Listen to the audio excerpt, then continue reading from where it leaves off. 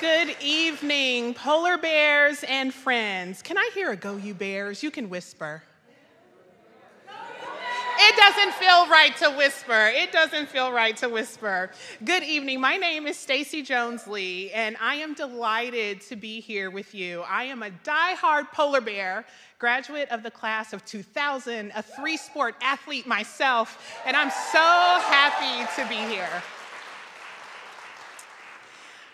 What I did leave off of that is that I actually also served on the Hall of Honor Selection Committee, which is why I'm here tonight.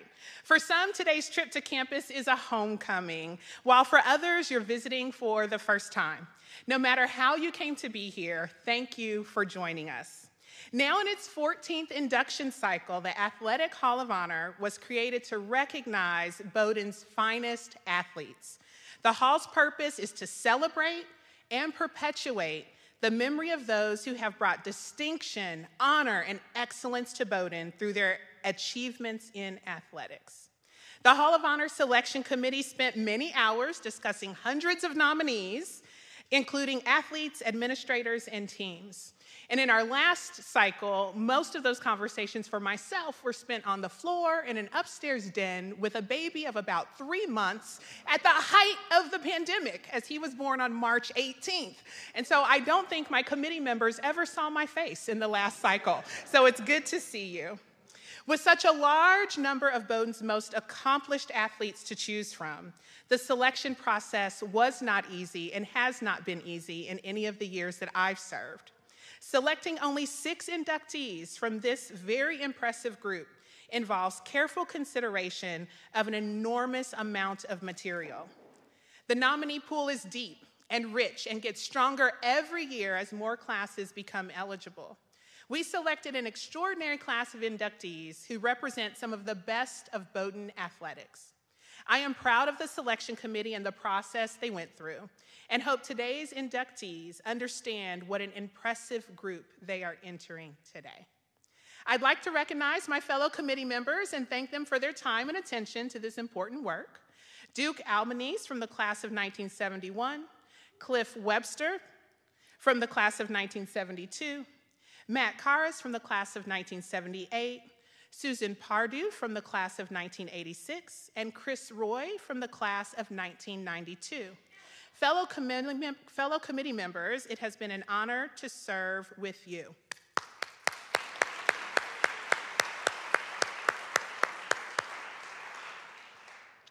Over time, the venues may have changed. We no longer run laps in the Hyde Cage, shoot hoops in Sargent Gym, or skate at Dayton Arena. But with over 650 student athletes, it is clear that athletics continues to energize this campus, develop and refine talent, and fuel the spirit of those who study, work, and coach here at Bowdoin. Bowdoin Athletics teaches commitment, teamwork, preparation, and sportsmanship. Today's honorees embodied all of these important values while in competition and also in their lives after Bowdoin. If you haven't already been through the lobby of the Buck Fitness Center, make it a priority tomorrow to check out the interactive digital display highlighting photos, stories, and statistics of each inductee. This display conveys Bowdoin's rich and storied history to a new generation of student athletes. A list of past Athletic Hall of Honor inductees is provided in the back of your program. However, I'd like to pause a moment and recognize those members that are with us today to help celebrate the Hall's newest inductees. Will past Hall Honor inductees please stand and be recognized?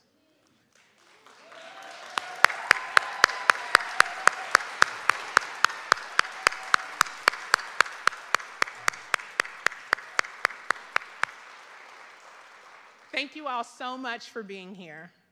Finally, we would like to extend a heartfelt thank you to the inductees, their families, and friends who have waited 2 long years for this induction ceremony. We hope that the memories of this evening's event and this weekend are worth the wait. Now, I am delighted to introduce Bowdoin's 15th president, Clayton Rose. Clayton.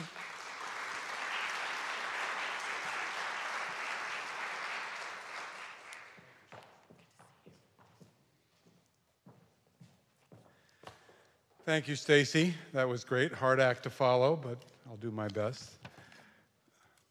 So as a college president, the temptation when I'm asked to do something like this is to decide whether I want to go for the 1 hour or the 90-minute version of my remarks. But I will assuage your concerns and we'll keep this brief. The first thing I want to do is to congratulate Leon's and Ray's families, as well as Kendall, Steph, Nick, and Lindsay for the remarkable accomplishments here at the college and for the recognition, incredibly well-deserved recognition that will come tonight. Each of you represents the very best of Bowdoin, and you are exemplars for what we value here at the college and for our sense of community. I wanted to share a couple of specific thoughts this evening before I exit the stage and join the audience. The first is to share with you something that I've said to members of our athletic teams last year, particularly in the fall when we were getting back and we were starting to get back to normal in play, and I made an effort to get out and visit with each team. And then again this year in a more informal way, both with teams and with players, including last weekend when I ran into several of the guys on the men's soccer team. And that is that, I recognize, I think all of us recognize that those of you who are athletes here at Bowdoin engage in your sport or sports because it's who you are. You do it to be excellent. You do it for the others on your team, and you do it to win and to prevail. And that is all fantastic. But don't ever forget how important athletics is and what our athletes are doing to the rest of the college. It matters greatly here. And we've witnessed that now more than ever with the absence of athletics and the absence of so much of what's gone on at Bowdoin over the last couple of years. But everyone in our community takes enormous pride in what our athletes accomplish, what our teams accomplish, and in the joy, the hard work, the heartbreak that comes with being a great D3 athlete. And so I really want to just say that tonight as well, that it's not just about the athletic community at Bowdoin, it's about the entire community at Bowdoin. And we are so grateful and so proud for everything that goes on in our athletic department. And that brings me to the second thing that I wanted to say, that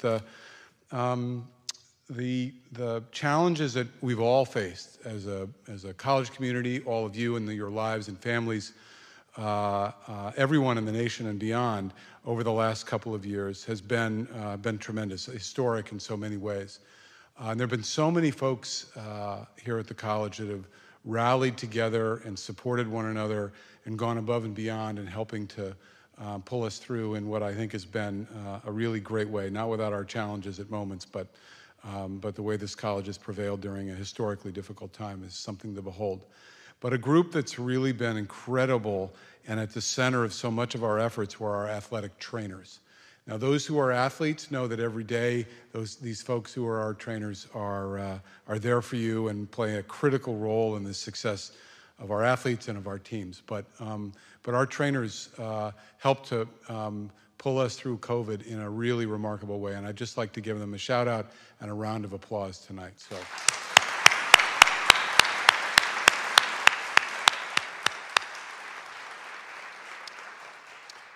I also want to make note of the critical importance that our athletes, our coaches, our staff, our teams play in the essential work of diversity, equity, and inclusion here at the college. This is an effort that's been going on long before I arrived. We've taken it into its next chapter in the last few years and moved it to an entirely new level. The Athletes of Color Coalition here at Bowdoin several years ago really created a wake-up call for many of us about the work that we need to do better here. And I'm incredibly grateful to them for that wake-up call. And then I'm incredibly grateful to our athletes, to our coaches, and to the staff here, and to Tim as well, for really paying attention and listening and internalizing that and doing the work. And our athletic teams have in many ways been on the forefront of the effort here to become a more inclusive community, one where equity is really what we're all about. This is a journey for us, but paid deep attention to what was being said. More work to do for sure across the entire college, but in many ways, our athletes and our teams are helping us to lead the way here. And for that, I'm grateful as well.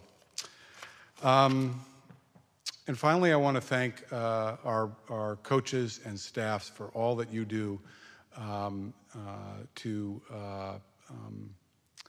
make it possible for our athletes to perform in the way that they do, and for allowing them to be student athletes, to engage and excel at their athletics, to engage in their studies, to engage and excel at their athletics, and also to have lives that are outside of both of those, and to engage in those activities and in those moments that are important to them as human beings away from both their studies and athletics. I think tonight we're reminded that the dedication, the leadership, the role modeling that comes from our athletes, that comes from our coaches, and that comes from our staff are essential qualities of what makes Bowdoin such a remarkable college. I'm incredibly grateful to be here tonight, to be with our honorees, and to enjoy the moment. So thank you all, and congratulations to those that are being honored.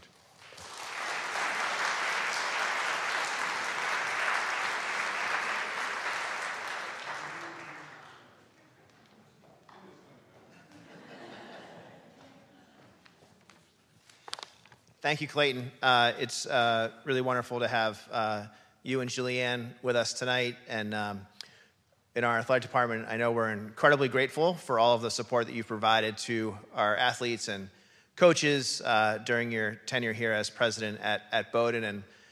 And for those of you who aren't aware, that extends well beyond just being a spectator along the sidelines at games on campus. But Clayton has traveled to support our teams across the country in NCAA tournament games, and even is known to play an occasional game of horse in Morrill Gym with our basketball players. So for all of that support, thank you very much.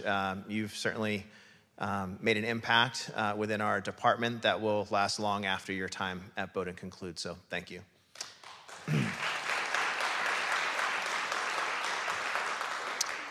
It really is a pleasure to be here tonight with the family, friends, coaches, teammates, and classmates of our 2020 Athletic Hall of Honor inductees.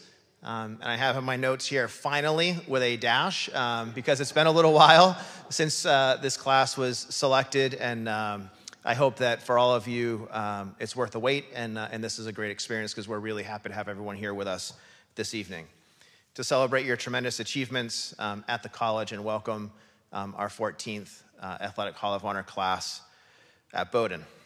As Stacy mentioned, the Athletic Hall of Honor recognizes student athletes and coaches that have brought honor and excellence to the college through their athletic accomplishments. And as we'll see here this evening, the class of 2020 certainly has met that very high standard. Athletics at Bowdoin is a valuable complement to the educational mission of the college. The lessons learned in the athletic arena provide an opportunity for our students to gain experience with success, failure, and working through adversity. In addition to nurturing relationships with people with a wide range of lived experiences and possessing worldviews different than their own, while also aiding in the development of critical leadership and communication skills that will serve them well long after their time at Bowdoin is over. Our ceremony tonight provides an opportunity to celebrate members of our community that have excelled athletically within the context of the small college liberal arts educational environment we all believe in so deeply. We are also reminded of the passionate connection to the college that participation in athletics fosters, as each of our inductees today continue to call Bowdoin home, and being a polar bear holds a very special place in their heart. As we begin our ceremony tonight, I'd like to thank our selection committee for their commitment to the college, to our athletic department, and our Hall of Honor. We're fortunate to have many worthy candidates, as Stacy mentioned, and while our inductees were inducted over 2 years ago, were selected over 2 years ago, our gratitude for the work by our committee has not wavered. I'd also like to convey a special note of thanks to Stacy for traveling to be here with us tonight to play an important role in our ceremony, as well as Dave Peck, who traveled quite a distance as well to be here with us. We're very grateful to have you as part of our ceremony, and I'm also thankful to our inductee presenters as well. Finally, our event this evening would not have been possible without the incredible and tireless work of Senior Associate Director of Alumni Relations, Lindsay Lessard. Lindsay, can you please stand for a moment?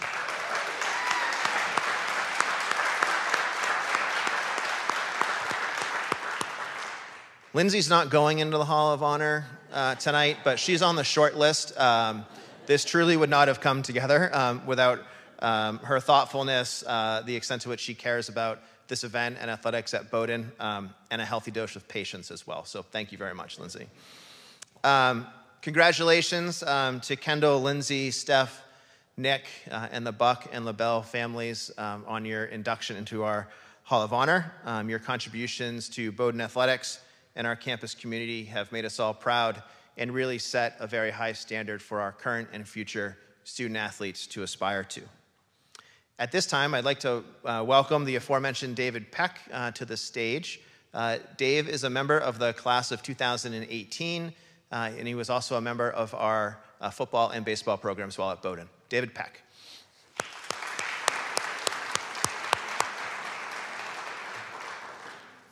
David will be guiding us through conversations with our inductees this evening.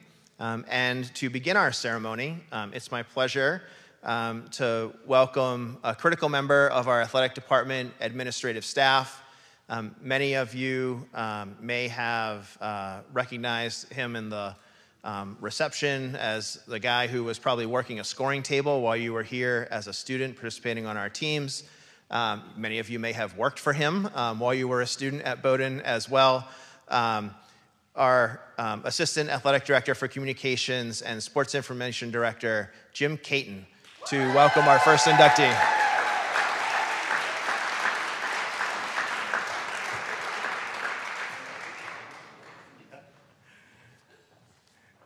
Good evening. As Tim mentioned, I'm Jim Caton, the Assistant Athletic Director for Communications here at Bowdoin. And tonight I'm filling in for Chris Roy in the game program. Chris couldn't make it to this evening's event. But I have the privilege of introducing our first inductee of the evening, Kendall Cox Leclerc.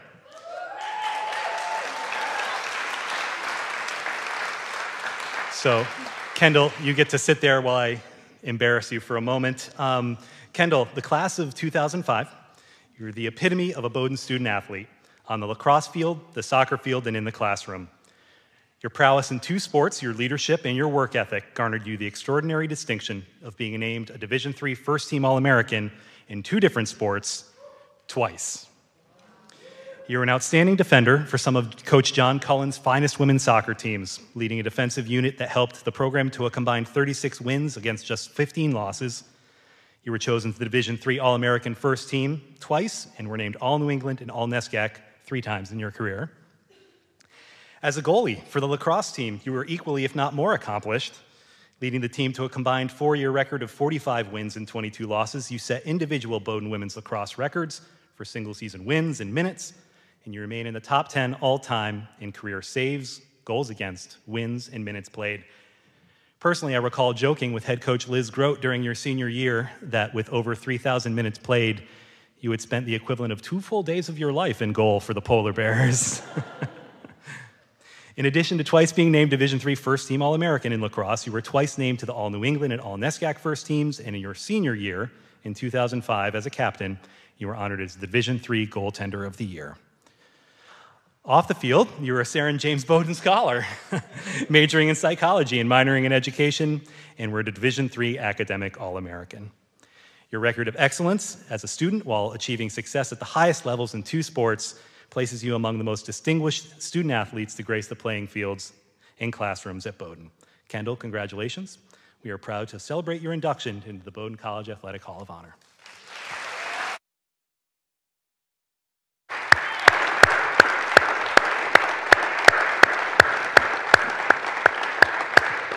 Congratulations. Congratulations. Yeah, so you can take this microphone there. It's all warmed up for you. Now, I spoke with Kendall before, and I said only hard-hitting questions, and I think she got another glass of wine. So here we are. I really thought Steph Pemper was going to go first. Oh, no, she will be there. She will be there. A great lead-off. You were chosen. She will go last. We will save her.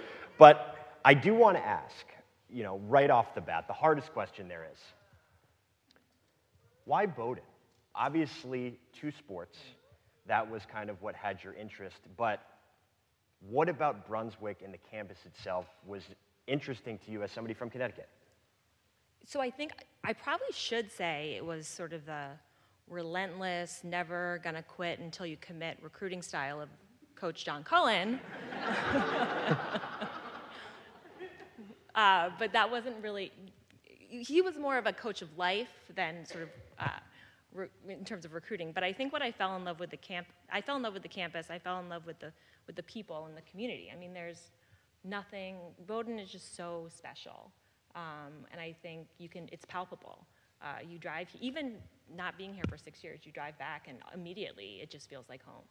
That's what I was going to ask. You haven't been here in a little while, and somebody once told me coming back, it's like you came back from a bad internship, and all of a sudden you're just on campus and everything. Buildings change and the people change, but the feeling is still there. Did you feel that when you arrived this weekend, now with your family? Yes, and there's so many more. It's different. There's and all of the beautiful changes are so wonderful and intentional, but it still feels that like it has the same soul and foundation that it always had. Let's talk about your athletic career.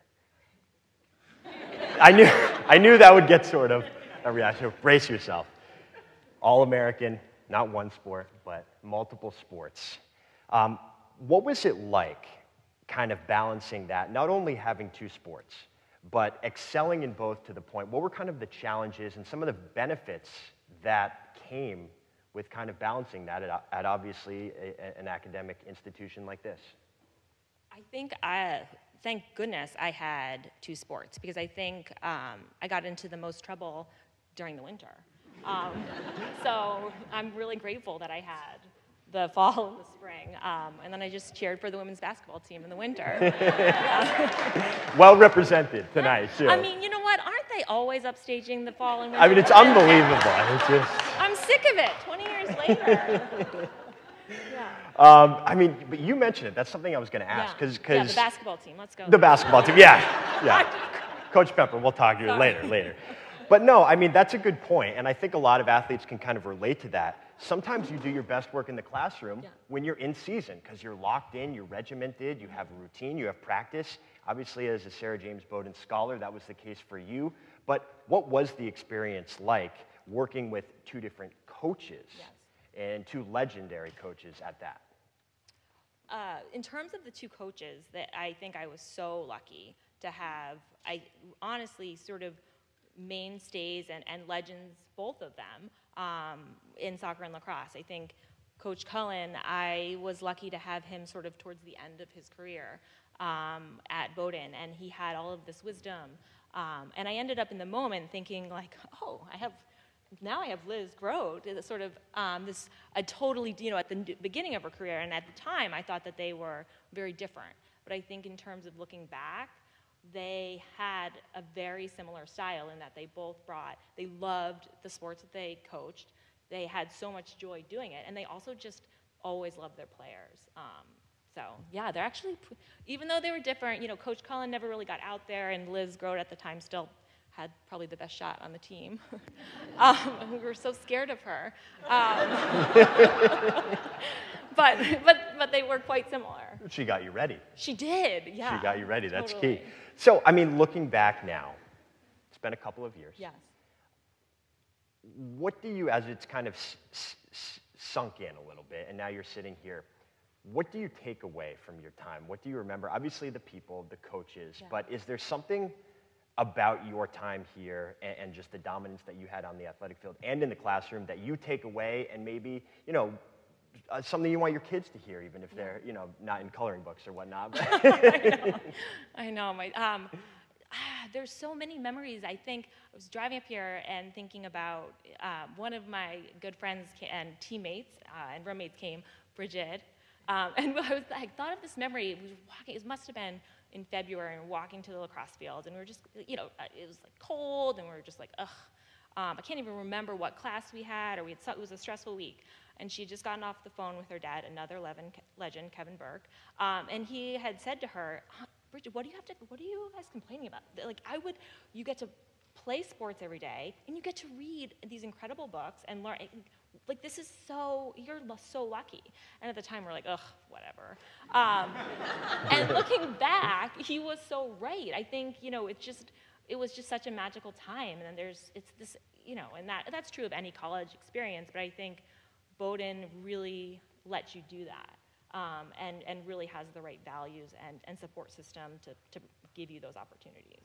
What was your reaction when you found out that you were being inducted into the Hall? Totally shocked, because I was a defender. I think like in soccer, I think I scored like one. I have no stats. Yeah, what are the stats? Nothing.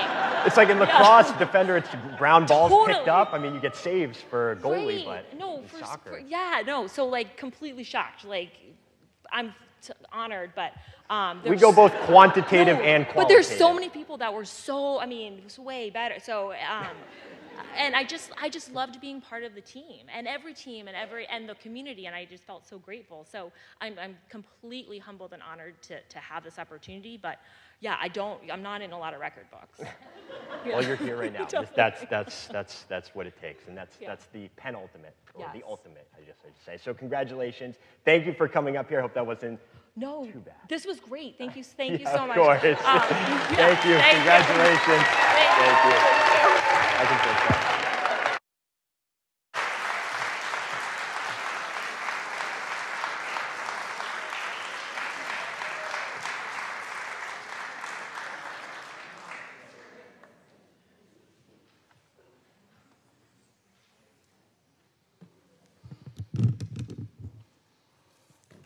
Good evening. And start off with congratulations, Kendall. Boy, that's an honor, well-deserved, terrific. Just so proud of you. I am Duke Albany's, class of 1971, proud parent of 2 Bowdoin alums who competed for the college. Way back in the day, I was privileged to play football, baseball, and rugby. And I'll just say this, I was telling someone earlier at the reception that when rugby started at Bowdoin, you'll never guess who our coach was. His name was Roger Howell, and he was the president of the college. Can't beat that one. As a member of the Hall of Honor Selection Committee, it is my honor to welcome Leonardo Buck into the Bowdoin Athletic Hall of Honor.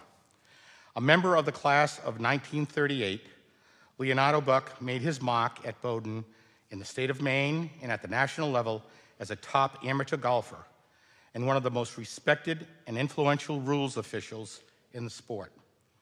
A multi-sport athlete of remarkable talent who played 6 varsity sports at nearby Morse High School in Bath, Leon captained Bowdoin's state championship hockey team and was inducted into the Maine Baseball Hall of Fame. But Leon's greatest passion was golf.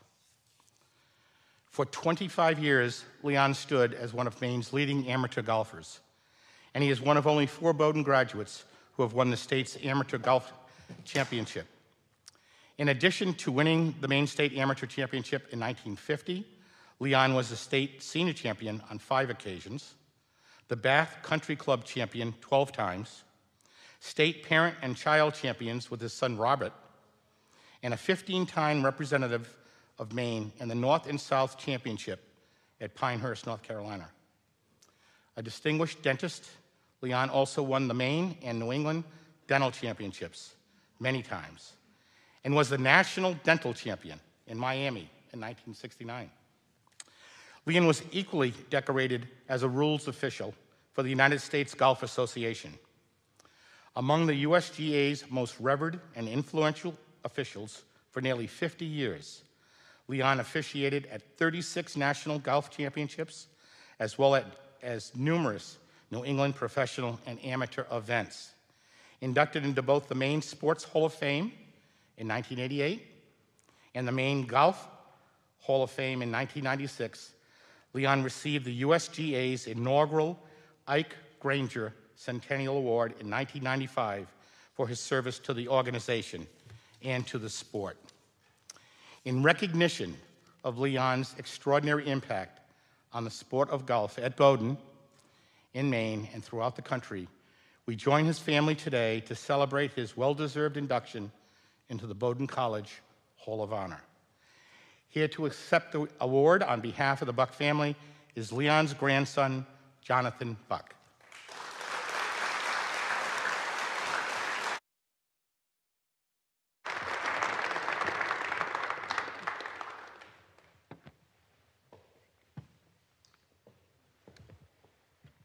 Now, John brought props, which always makes things interesting. Could we just describe what this book is real quick? So this is a golfer's log. If you knew Leonardo, he kept track of everything. And I found this today, and in it is a golf outing in Pinehurst. And it says, Ray Fleabite, we don't know what that means yet. We'll figure it out, Lebel. And it's just amazing, the friendship, and actually humbled by Attorney Day's recommendation letter, and just reading the accolades of both your father and my grandfather. It's amazing. Pretty big shoes to fill. What do you think your grandfather would think or say about this, being inducted into the Hall of Honor at a place that was obviously special to him, special to your family, but what do you think he would say or tell you if he was telling you about it? Well, first off, I wish this happened sooner and he was alive to experience it, because I know how hard he worked, what an inspiration he was for so many people. It was amazing to see how many people would just visit him, but he would be humbled about it. I don't think he would be, he wouldn't be braggart in any respect, and he'd be grateful for the presence of the folks that he's in and the accolades, and the really great folks that have come out of Bowdoin. I know this is. I've sat in the Bowdoin chair looking at the Kennebec River at his house many times, and it's probably one of my favorite chairs to sit in. What kind of impact did he have on you and your family? Just whether it was you guys golfing or at home, or did you ever read his logs and try and get some notes to shave off 5 strokes? What kind of influence did he have? There was I received a golf club, I think, out of the womb. It was kind of, and I got a letter last night from my uncle, one of his sons, and he's in Florida. He couldn't make it today because of the storm down there, and it kind of reminded me of my childhood in and around my grandfather as well, where it was Sunday dinners, experience, a lot of family. A lot of joking around. I mean, I remember the basement. We moved to Maine, and I remember the basement that my uncle talked about, where he made it into kind of a hangout for the kids. There was a shooting range, there was a boxing, there was a weight room, there was, he always had a golf net downstairs, and I'd go downstairs and hit golf balls in the basement into a net, as long ago as I can remember. Probably one of my fondest memories, and my cousins are here, and my sister, and we used to go to this place, Sabino. This area is absolutely amazing. He grew up, our family's from this area from the 1600s, but, growing up on the water, and there was a place in Sabino where he had this mirror and a little window, and you had to get your golf swing just right. Your head couldn't move, and you'd be looking in the mirror, looking in the golf swing, and hitting the balls into the water across the cove, and buckets full. Like, we had buckets and buckets full, and I can't, the people that would come to visit him just to hit golf balls in the cove, it was amazing. And then he'd go out there in his boat and pick them up. Scoop them up, and I remember doing it with him a whole bunch of times. It was amazing. So I mean, he very influential in my life, and obviously all my cousins, my sister, and a lot of people, touched a lot of people, and this book was kind of special to find today. It popped out at me. Are there any passages here? Any tips? Well, it says that he and Ray,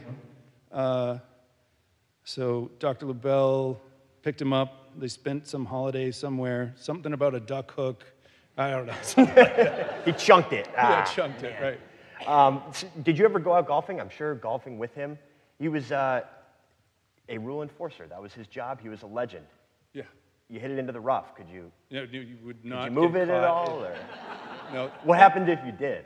Oh, you would definitely hear about it. Demerit. Yeah, demerits. As a young age, to me, it was always about the rules. If you went over to his house, he'd want to talk to you about a rule that he came up with.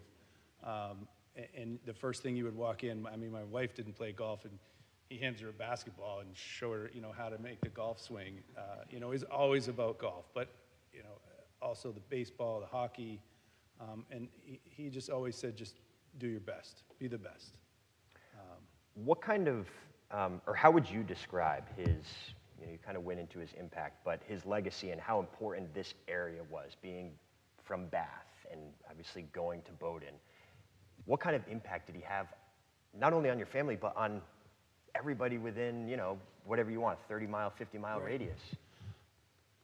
He loves this area, and I know our family love the area. There's hunting, duck hunting. There's a couple hunting camps in our family. The golf courses, the friendships. I mean, he was in the military for a while, went to Harvard Dental School, moved back up here, had his practice in Bath for forever. I think he retired in 1980. And, just the guests, probably one of the neatest things that I remember as a kid is the people that would come to visit him and coming over to his house. Always, I mean, the camp, it didn't matter where we were, there were always people wanting to come visit with him. And he always had a story, and he could remember everything and the details. I don't know if he would go back and review his details. This is from 1959, so those are the notes from 1 year. Where did you find it? Where in a drawer? Yeah. So. All right, there you go. Well, congratulations, and thank you for sharing those stories. Appreciate it, and Yeah, he would be excited, and we're grateful as a family to thank you for having us here. He's touched a lot of people, and he would be grateful for this award. So thank you so much. Thank you. Appreciate it. Appreciate the time. Thank you.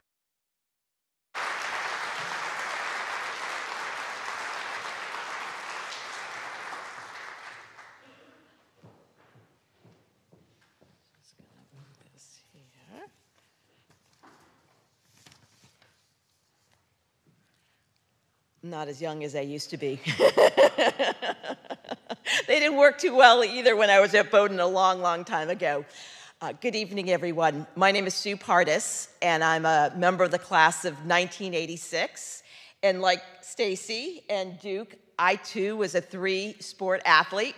I did dive 4 years with under Coach Charlie Butt with the swim team.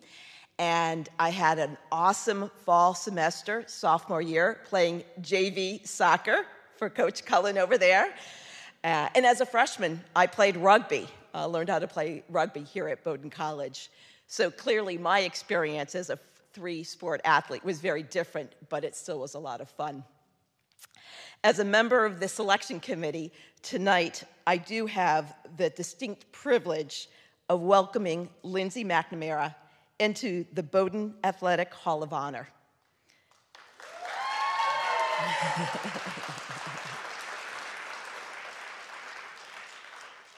Lindsay McNamara, of the class of 2009, you were quite simply one of the most decorated athletes in the history of Division III athletics and helped lead Bowdoin's field hockey program to previously unimagined heights.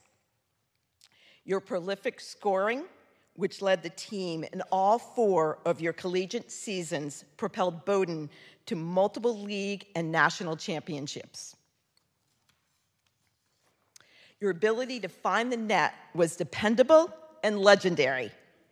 Your 5 goals and 10 points in a single game still stands as records in Bowdoin program history, and your completion of your remarkable 4-year career, you were in sole possession of every scoring record in Bowdoin's history books, including career goals and points. Your extraordinary individual accolades include 2-time Division III Field Hockey Player of the Year, 2-time NESCAC Player of the Year, 3-time All-American, including twice as a member of the first team, 3-time first team All-New England, and 3-time first-team All-NESCAC. Bowdoin's field hockey program was elevated from the moment you stepped on the field in your very first year. In that rookie season, and each of the 3 that followed, you led the team to the NESCAC championship. In 2007, your 3 goals in the national championship game carried the program to its first Division III title in any sport.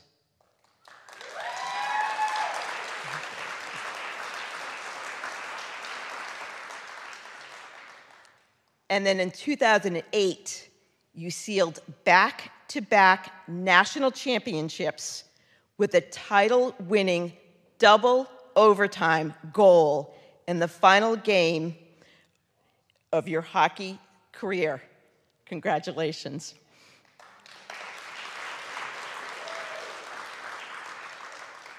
I have to tell you, when I read that the first time, I'm a parent of former student athletes, one that played at a very high level. I couldn't imagine what it would have been like to have been one of your parents. Watching that first game, and then coming back a year later to watch that second game. I can honestly say when I read it, I did have shivers up my spine, and I almost started to cry. And tonight when I was trying to find Moral Lounge, I don't remember Moral Lounge. There's a Moral Gym, but a Moral Lounge. I ran into this other individual, older like myself, trying to find Moral Lounge, and it was your dad. And I will say, I think we both almost started to cry because I just couldn't imagine how he felt, and he shared a little bit of that with me this evening. But in any case, in total, over the course of your Bowdoin career, the Polar Bears won an outstanding 74 games against a mere 5 losses as a team. Now, your athletic prowess was not limited to the realm of field hockey, as you also attained varsity letters in ice hockey and lacrosse during your time at Bowdoin. That included 3 seasons for the women's ice hockey team, where you scored 46 points in 66 games and finished 3rd on the squad in scoring as a defenseman your senior year. That's pretty impressive. And it's, Lindsay, you helped your teams reach an elite level of success, twice to the national pinnacle of competition, where the program has remained a Division III power in the years that followed. We are proud to recognize your uniquely impactful legacy in the Bowdoin Field Hockey program, and pleased to celebrate your induction into the Bowdoin College Athletic Hall of Honor.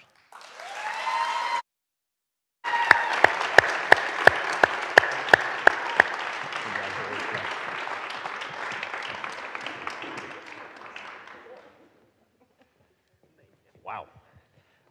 Geez. When you hear all that, has that ever been laid out to you like that before, ever? No, it's super awkward. I mean, when you hear that, I'm sure hundreds of memories on and off the field just flood in, whether it was hockey or field hockey or what have you. But what do you think? Looking back now, 10 plus years later, what do you think when you hear that? You had to throw in the 10 plus years. No, I mean, field hockey, ice hockey, lacrosse at Bowdoin, it was an incredible experience to be able to play all 3 of those sports. Super lucky, and mostly coming out of it, all my teammates and friendships are the most important things that come out of that, and amazing successes, of course, but it's all of the women up there who are supporting me and our teammates all throughout that kind of stay with me, obviously. Now, were you similar to Kendall in that when you were in season, you stayed out of trouble more, or how did that work? I mean, you didn't really have a choice. It kind of worked out in your favor. I'm going to plead the fifth on that. Good. That's the I told you, hard-hitting questions only. Yeah. But no, I mean, the field hockey team in particular, 4 straight Final Four appearances, 2 national championships. It's one thing to reach it. It's a whole other thing to win it, and it's something that I can't even imagine to repeat. What about that team and your teammates and your coaches was able to kind of sustain that through your 4-year period? Yeah, I mean, I think that we had incredible leaders across the board who came in, and I had no idea that I was even going to play field hockey at Bowdoin. To be honest, I was recruited to play ice hockey, so showed up with a couple pair of soccer shin guards on the first day, and was there you go. Just glad to be out there on the field. So I had no idea what I was getting myself into, and we had incredible leaders on the field hockey team from our senior class and our junior class, and we were just a family kind of from the beginning, and obviously had some tragedies, losing Taryn King. I think she was an incredible person and kind of brought everything together for us. And remember, we had some goal setting at the beginning of the year in my freshman year, and her goal was to win the national championship. And we all were saying, you know, I wanted to beat Middlebury, and she had completely different standards, and that's what we tried to live up to. Yeah, I did want to ask about that because obviously a lot of success, but tragedy and adversity with Taryn. How was the team able to, refocus and kind of go forward after something like that? Yeah, I mean, it was incredibly difficult, but it really was kind of became a family. And obviously under the leadership of Nikki bringing us all together, it was the most difficult thing that happened in all of our lives, and but also brought great success because we were just trying to achieve the successes that she wanted for our team and what she set out to do, and I think that that's kind of was the foundation for the successes of Bowdoin Field Hockey. When you go forward into that junior season, when did you kind of, have a feeling we have something, obviously you had made 2 prior appearances, but was there a thought that you could get over the hump here? I think when Nikki said it was a business trip was kind of the time where we knew we really needed to get it together. No, I mean, that team was incredible. I think we had kind of maybe 5 or 6 goals scored on us the entire season. So we had a target on our back, and it was an incredible team, and I was lucky to be a part of it. And this is an amazing accolade, but at the end of the day, it's a team sport, and I wouldn't be here without all of my teammates from all of those years across the board, across all my sports. So, how were the trips different? Obviously, year 1 is different from 2, and then 3, it becomes a business trip or whatnot. But we were under some pressure. We definitely needed to get it done by our junior year. But we were ready. I think that we had the preparation. We knew what we needed to do, and we got it done, obviously. So it was an incredible season. And then your senior year, double overtime, final game of the year. I was tired. How did you do? I mean, I don't know. What do you remember? What do you remember about being that really goal? tired?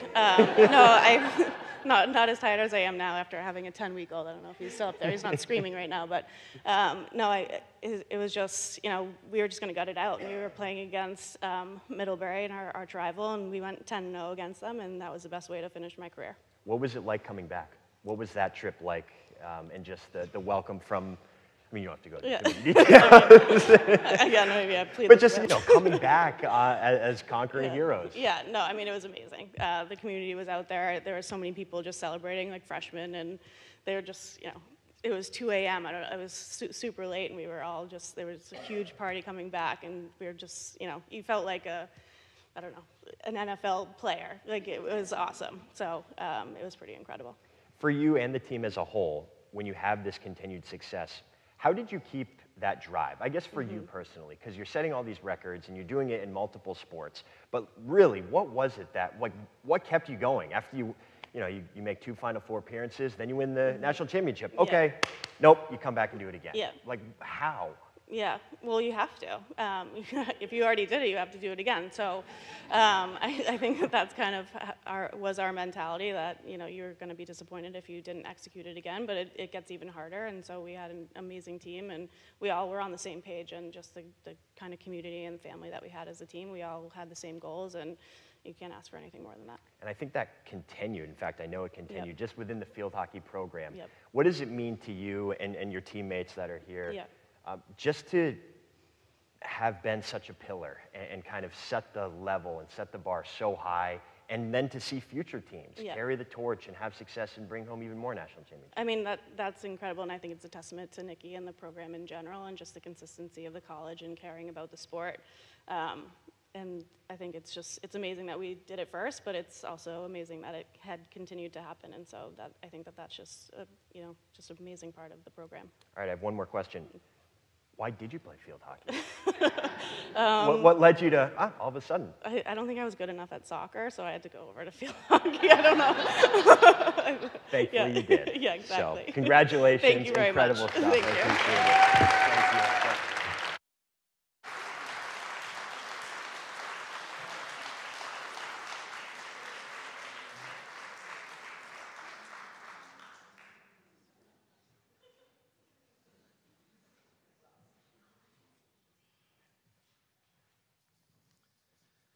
Good evening. I'm John Cross of the class of 1976, Secretary of Development and College Relations here at Bowdoin, and played on 2 ECAC championship hockey teams back in a very long time ago. Tonight it's my privilege to induct Raymond Lebel into the Bowdoin Athletic Hall of Honor. Raymond L. Lebel of the class of 1949 was a Maine golf legend as a precocious champion at Lewiston High School, a leader and collegiate champion at Bowdoin, and a national record-setting champion throughout his adult life. At age 17, while still in high school, Ray was the youngest competitor ever to win the Maine Amateur Golf Championship. His love of the sport and his extraordinary accomplishments in it continued in the decades that followed. In his senior year at Lewiston High School, in addition to capturing the Maine Amateur title, Ray won both the Maine Junior Championship and the Maine Interscholastic Championship, the only player ever to achieve that triple feat. After high school, Ray postponed his college career to serve in the Air Corps of the U.S. Navy during World War II, where he received 5 Air Medals and 2 Navy Distinguished Crosses. At Bowdoin, Ray served as captain and player coach of the golf team, leading the team to both the Maine and New England Collegiate Team Championships. Ray continued his remarkable individual success as well, winning the state intercollegiate championship and again being crowned Maine Amateur Champion, the 3rd of his 6 state amateur titles. After graduating from Bowdoin and from Tufts School of Dentistry, Ray established a successful oral surgery practice in Maine while continuing to rewrite the amateur golf record books. Ray won a national record 47 club championships and captured the Portland Country Club Championship title so many times, 32, that the club's championship prize now bears his name, the Ray Lebel Trophy. In addition to his 6 Maine Amateur Championship wins, Ray was the Maine Senior Amateur Champion 13 times. In addition to his unparalleled playing accomplishments, Ray volunteered as a member of the United States Golf Association Committee for 12 years as a rules official in Maine and throughout New England, and as president of the New England Golf Association. For his contributions to the sport, Ray was inducted into the Maine Sports Hall of Fame in 1981 and into the Maine Golf Hall of Fame in 1993 as a member of its inaugural class. Today, we remember Ray's extraordinary accomplishments and contributions to the sport of golf today, and are proud to celebrate his induction into the Bowdoin College Athletic Hall of Honor. Here to accept the award on behalf of the family is Ray's son, Michael Lebel.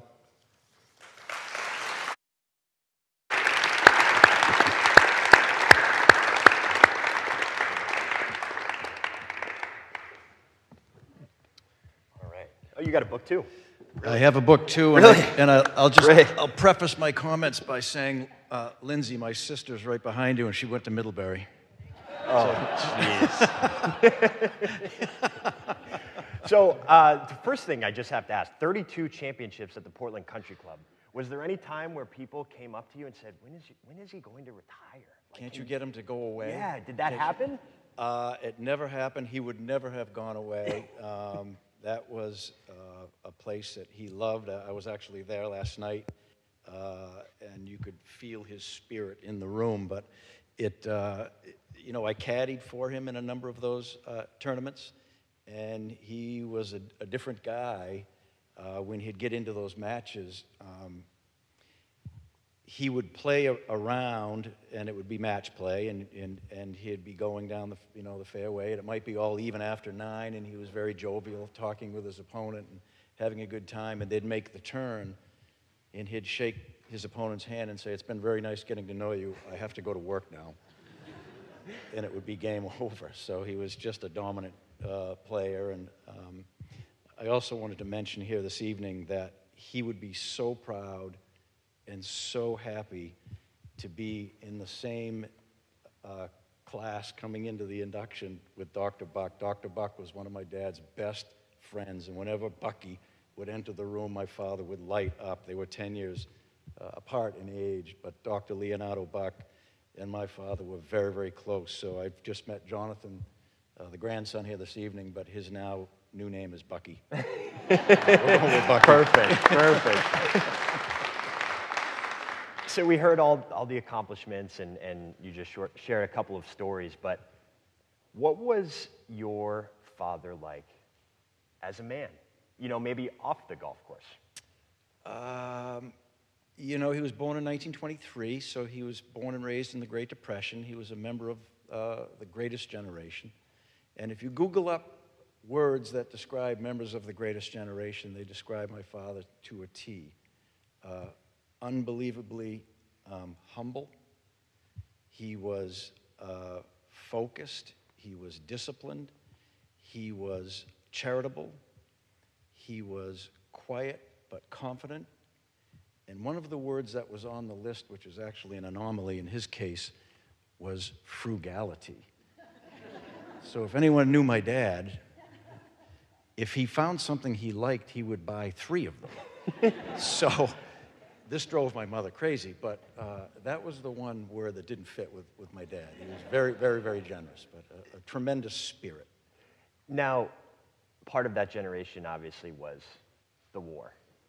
And your father was a Navy pilot in World War II, right around the time of Bowdoin, right before. Mm-hmm. Did he ever talk about that and maybe how it shaped him, or did you get a sense, would it come out in certain places, just kind of how it shaped him? He would very rarely talk about his war experience. He came out of high school, came home one day to enlist in the Navy, and he told his mother, "I'm going to be a fighter pilot." And she said, "A fighter pilot? You've never even talked of airplanes." And he said, "Well, the reason I'm going to be a fighter pilot is I'm either going to come home or I'm not. I don't want to come home disabled. I want to play golf. I want my hands. I'm going to be an oral surgeon. And I'm either coming home or I'm not." And so off he went to Texas to train to be a fighter pilot. And by the way, won the U.S. Navy golf tournament. Naturally. While he was down there. So of course he did. Yeah, why would he not? But never spoke of it. You know, sitting down and talking about it, just didn't feel that was something he wanted to convey. What did he have to say just about his time at Bowdoin? He loved Bowdoin. In fact, this chair that I'm sitting in, I settled my dad's estate. He passed away 12 years ago. I wonder where the chair went. There are 7 siblings. He raised 7 children. Somebody's got the Bowdoin chair, and I'm going to find out where that is. He loved Bowdoin. One of the things he used to talk about was, of course, these men and women came back from the war. This was the era of the big band, and my dad was a tremendous musician. He was a surgeon. He was a fighter pilot. He was an athlete. He was a woodworker. He was just an incredible guy. But the the things that he really loved were, you know, the music that when these folks came back from the war, there was the big band era. So this probably doesn't occur here today, but they talked about raucous, you know, fraternity parties that were going on, and they would have the bands playing, and he loved it. My mother hated it because she wouldn't see him all night. He'd just be up on the stage playing. You're saying live bands? Live bands, Oh. yeah, big band era live bands. All the musicians would get together and play, and so he loved it. He was a cornet player, trumpet player. Was there a live band when you guys came back from the national championship, or they just? Okay, We'll all talk. right. We'll talk. We should sort that out. How would you describe, you know, his legacy and what he brought to your family, but also again, just the people that were around him and were with him? He was incredibly humble. He, you know, one of the things that as I started my business career, he would tell me, Michael, when you go to meet with people, remember, if you're on time, you're early. If you're early, you're on time. If you're on time, you're late. If you're late, you forgot. And never forget that the people you're going to meet with, their time is way more valuable than your time. So never forget that. And he would carry that sort of process through his life. He would never want to, you know, pontificate on all of his wins and all of these things. He would much rather get together with Bucky and talk about rules. And so his legacy through his 7 children are, you know, he would bring us into this wood shop that he had, which would rival any high school woodworking shop. And he would try to create an environment where you would want to participate with him. And it was difficult because he'd come home from work, go right down to the shop, turn every machine on. It was dust and dirt and loud. And I remember this one time he tried to pull me in, and I'd go upstairs and watch TV. We had a black and white TV. This is, you know, back in the late 50s, early 60s. And on the 3rd day of this, he came up and he said, listen, I've been downstairs for 3 nights in the shop trying to get you to come down and learn some of this stuff I'm doing. But you can sit here in front of the TV if you want, but I'm going outside to build the tree fort that I've been thinking about. And I was out of my chair and down the road with my dad. And so, you know, his legacy was that he would try to draw you in. He would never try to force anything on you, but he would create an environment that you would just die to get in with him. Did you get any of his golf game? Very little of his golf game. My sister Vicky's here. She's actually a 3-time PCC championship winner. How many? 6 times. 6. Yeah. Gotta brush up on that. Be a long ride home. Yeah. Yeah. She's probably got the chair. Yeah. Well, thank you so much. I appreciate it. Thank you for sharing.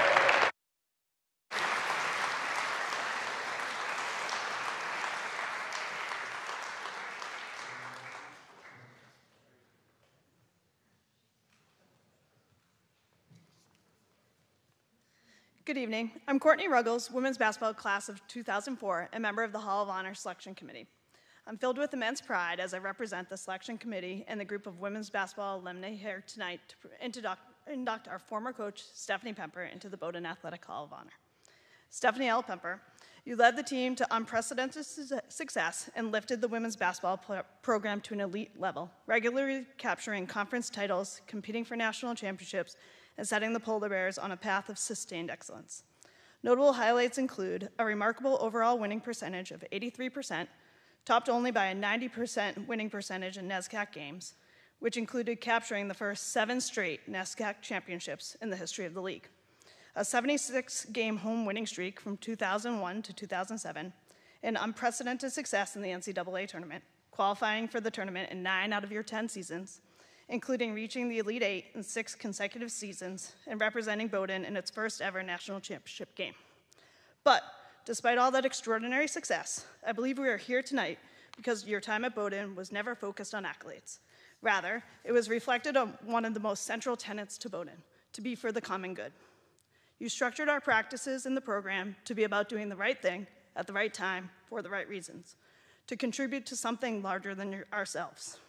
We worked hard for one another and competed with pride through the understanding that we were representing our communities, the Bowdoin community, the Brunswick community, the community of female athletes, and on, with everything we did on and off the court. You taught us to commit to the common good, and in doing so, you built a program that welcomed others into that sphere. Reflecting on the celebrations here tonight, and this, the 50th anniversary of Title IX, it's undeniably fitting that so many of our successful women's programs are represented through this evening's honorees. Steph, your vision, leadership, and dedication led the way in a profound era of growth and change in women's athletics at Bowdoin. When success of your magnitude is earned during one's time at a school, it is clear that the impact of a coach can be felt much longer than our 4 years, much longer than your 10 years. The lasting impact of your time here cannot be understated.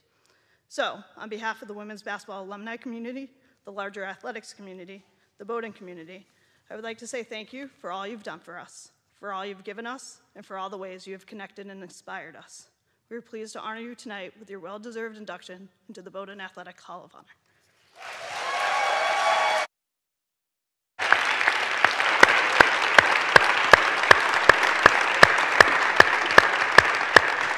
Congratulations. Oh yeah, of course. Yeah, of course. There might be some. This water. Yeah, no, honestly, it's been good to me. Thank you. Oh, there's a fresh one. Oh, nice. You want to take the All fresh right, one? there you That's go. better. That's better. Thank you. I mean, wow. Right off the bat, holy basketball team here. I mean, the entire upper half, past players, current players, coaching staff. What does it mean to see, your former players and just this group of individuals that has just, Yeah. become what it is, I guess. Yeah. And you all know what I mean, in the best of ways. Yeah, you're good at what you do, by the way.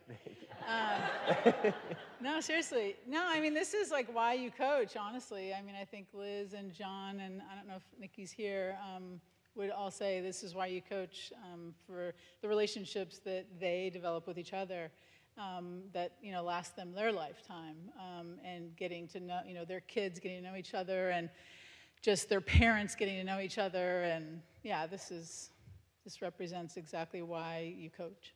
So we got a lot to get to, but first, you're from California. You played in Idaho. How did you get to Brunswick? I know. How does that happen? I know. I know. I was an assistant coach at Harvard, which was crazy to kind of get that job. And we just had a terrific 3 years. And my boss there was just someone who really inspired me, and it was just such a kind of an idyllic program.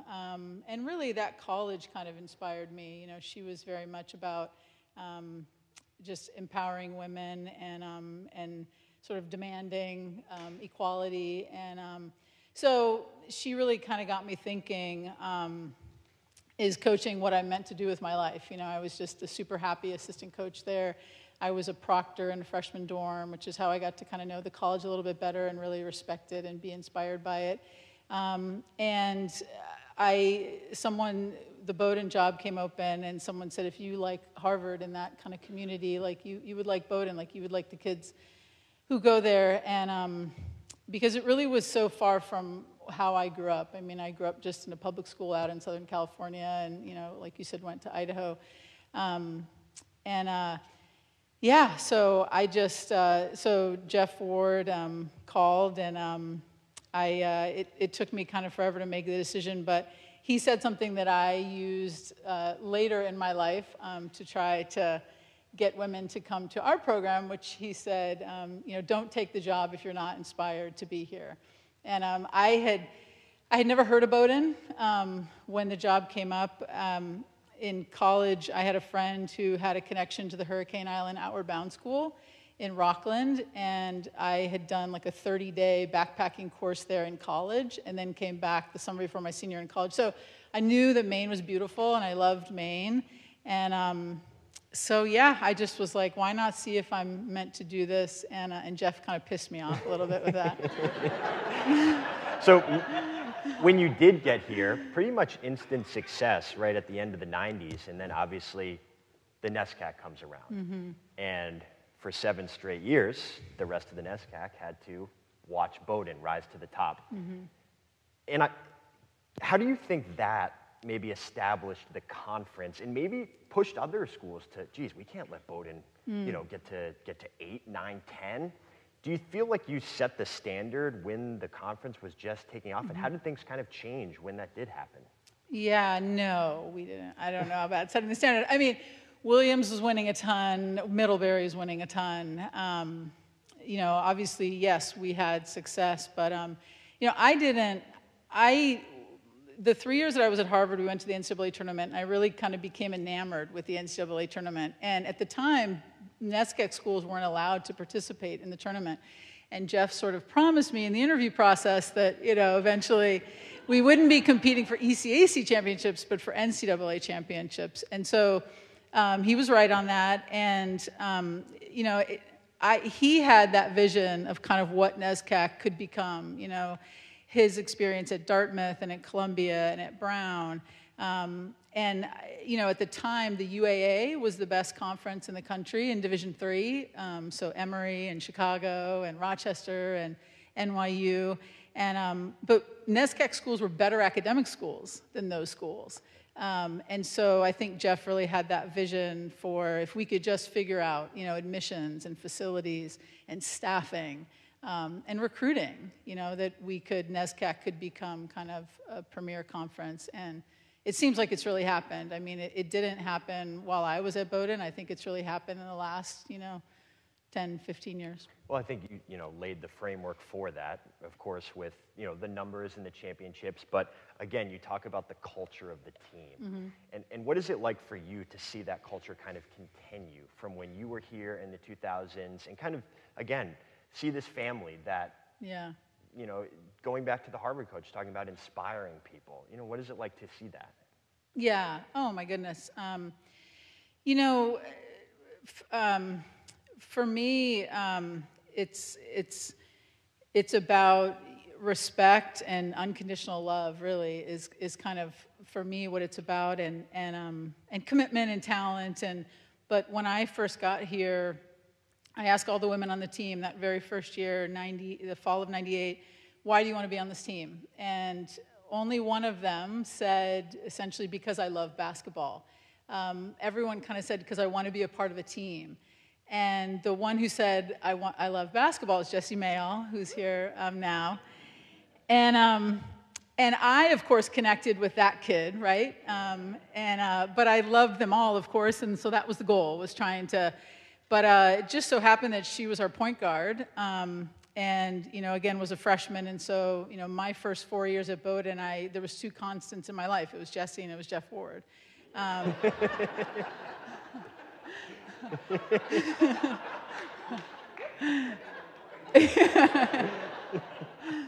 But no, and then we slowly, I can't say enough in like that first year. Today it's harder for teams, I think, to sustain culture. Back in '98 when I got here, if you kind of got things going in the right direction, it like really kind of kept going, and so. Stacey Barron was our captain that first year, and thank goodness, like she was so beloved by her teammates, and she bought in, and Jessie was so key, and we had two all-conference level players that first year, Sam Good, Lauren Myers, and then our second year, and really that year, so Christy Royer came next, who was an All-American, and really the class of 2004 was inspired by that first year because they were all juniors in high school, so. It just kind of, the culture really, the class of 04 was so great, and it just, everything just kind of, in terms of culture, like, really got built. I did want to talk about that 2004 season. Maybe not the last game. Yeah. But, we can talk about the last game. We could talk about the last game. It's okay. Yeah. It's okay. What was that like? You talk about the build-up to it, but Yeah. could you describe that team, and did you sense something different? Was it how much of it was a continuation? Yeah. And also, what was your message to the team after that final game? I mean, it was that season, just so much had snowballed, so those women, the class of 2004, when they were freshmen, we won the first NESCAC championship, and then it was, repeating, and then it was getting to the Sweet 16, and then it was, a New York Times article, right, and then it was just, getting to host, the sectionals for the first time their senior year, and just the community support, the everything kind of snowballed, and I think kind of led us to that first Final Four. But in that team, we had this great senior class that was so special. Beth is here, and Courtney, and Laura, and Christina, and they just had everything, and they had great camaraderie. They really accepted their roles, and they found a way to connect with me, and but then we had terrific talent and leadership, in that sophomore junior class, and Allison and Justine and Vanessa Russell. And then that year was the only year that our two, sort of real player of the year, national player of the year, Laura and Eileen Flaherty, overlapped. Eileen was a freshman, so I think that explains that year. Now, I know there have been some questions, some conversations. We had better year. She liked this team better. Which team, You've been talking to Justine. I got a letter that said, you got to make sure you ask this question. This is your chance to set the record straight for everybody in the women's basketball lore. No way. Well, I mean, like Lindsay would never do that. There's no way I'll put her on the spot, right? I mean, shoot. So that's a plead the fifth. Yeah. What was your favorite, or what was your biggest takeaway as we close things out here? What was your biggest takeaway just at your time at Bowdoin that you still think about or remember here today? Yeah. Honestly, I love to think about what has happened since I left, and it's been so emotional and heartwarming, really, to watch kind of how the program evolved, and under Adrian Scheibels, and now Megan's taken the reins. For me, so just being a fan, and just seeing, so my first year away, Maria's was seniors, and I mean, I flew up here to watch their NESCAC championship game, and they won. They hosted and they won, and it was incredible. And I flew out to Minnesota to watch when they went to the Final Four. But just, you've had women in this program, the Jill Henriksons, like the Maddie Hassans, the Lydia Caputis that I first met when they were elementary school kids. And then just this incredible talent of like the Kate Kerrigans and the Abby Kellys. And so I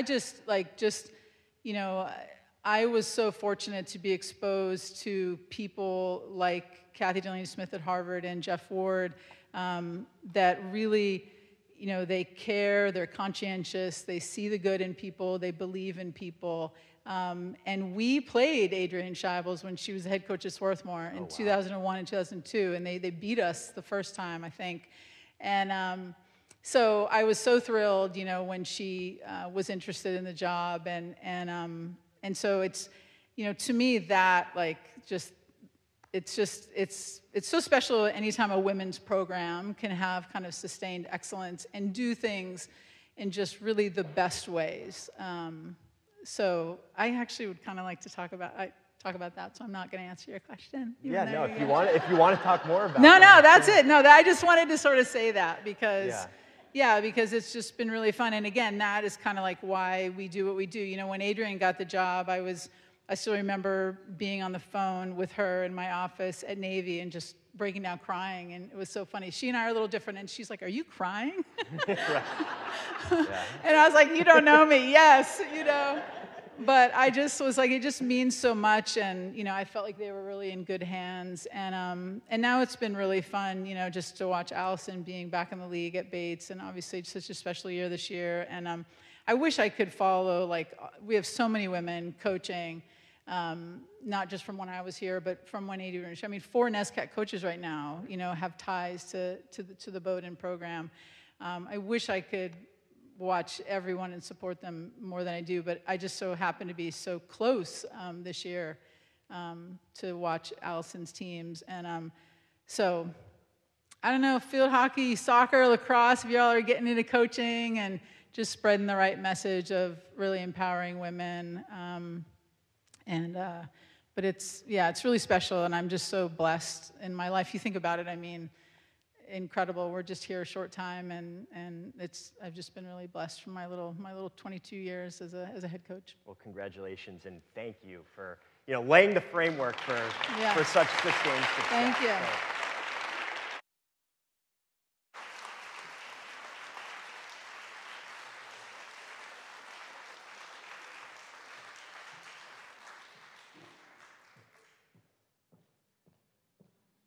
Well, what an evening. I think a lot about the importance of developmental relationships. When I left Bowdoin, academia and education found me, and so that's something I think about a lot. And as I sit here and listen, I hear the question, don't take the job unless the place, or the statement, don't take the job unless the place inspires you. And Steph says, it's why you do coaching. And so to all of us here, particularly the honorees, and those of you who are connected to Bowdoin as current, past athletes, or committed to something in your life, you can train, you can prepare, you can compete. But unless those things happen in the context of a developmental relationship where there's care, there's understanding, we hear our honorees talk tonight about that being the fabric and the thing that really matters years later, and in some cases, generations later. And so when I came to Bowdoin as a senior from Kansas City, Kansas, to visit this place when I arrived, someone said, go stand in the middle of the quad and see how it feels. And so we hope that while you're here, whether you're an alum or visiting to support someone, we hope that before you leave, you have the chance to spend some time on this campus so that you can feel the magic that has fostered all of these relationships that have led to so much good success on behalf of Bowdoin Athletics. At this time, I want to ask for one more round of applause for our inductees and their families.